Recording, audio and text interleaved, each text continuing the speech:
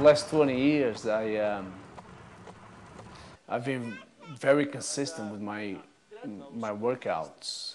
You know, I train pretty much six to seven times a week. I kind of use this as my lifestyle, and I do like on an average from 15 to 30 miles a day. It all depends on the race that I have next. It could be a 10-mile race, could be a 26-mile race. So I kind of adapt my training to that. White now, what I want to do is mix white with these colors, to blend them together. I'm a complete paraplegic.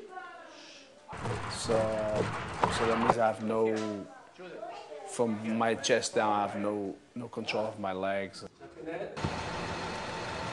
I fell from a tree. My injury was an accident. I fell from a tree when I was 19 years old. I had to adapt myself to a wheelchair, and that's what I do. I use a wheelchair to get around every day, and that's me. Yes. Bella, do you have the school bag? Yeah, the kids, you know, they know Daddy being in a wheelchair since they were born, so I don't think they make a big deal out of it. And same thing for my students. How's the pizza, guys?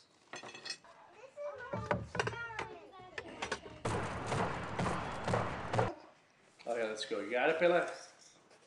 Let's go to the park. Come on. I don't think I think once you get to know me, I don't think you see the wheelchair. I think you see the person in the wheelchair. Okay. I'll be the goalie. And the wheelchair is just a thing that I use, so it's secondary, you know. And I think my boys, if you would ask them the question, they probably say, "What wheelchair?" They don't. I don't think they recognize the wheelchair because obviously they're so used to it. That's how they know me, you know. You know, I like the competition. You know, I like the fact that I'm able to do it. You know, I'm able to do this sport. You know, being in my conditions. You know, and I think the best thing is also, you know, when you do well. You know, when you do well and you compete. And especially when you win, I think it's, you know, it's like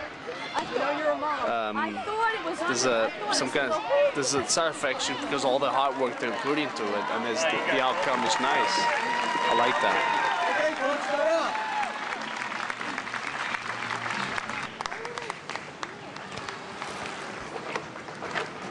I'm disappointed because, you know, you get another flat tire. You know, it's like too many flat tires. You know. And it's frustrating, you know. It's expensive, you know. I'm keeping buying tires, you know. Oh, read that. There we go.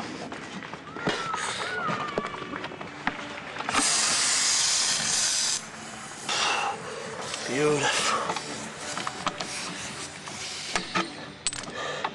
Beautiful. I forgot about the tire. I wasted so much time.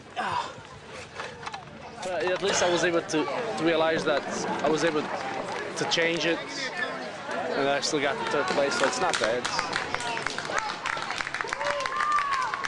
Tony Nogueira! My tire and all! I think I got a couple more years in me to be competitive. I think I can be very competitive until my 50s, I believe.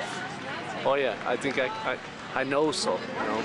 As long as you stay healthy and injury free and keep on training, go out and do races, I think you'll be fine, you know.